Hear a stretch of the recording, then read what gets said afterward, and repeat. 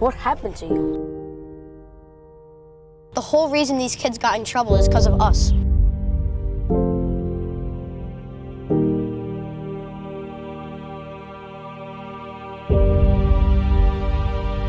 You saw Crease? No, I'm not gonna debate you. Oh, you will. It's inevitable.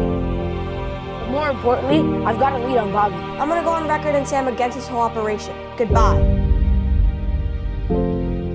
I thought maybe you'd like to help. We can't let them suffer because of our issues. Mikey, it's Mama and Abuela. We're here.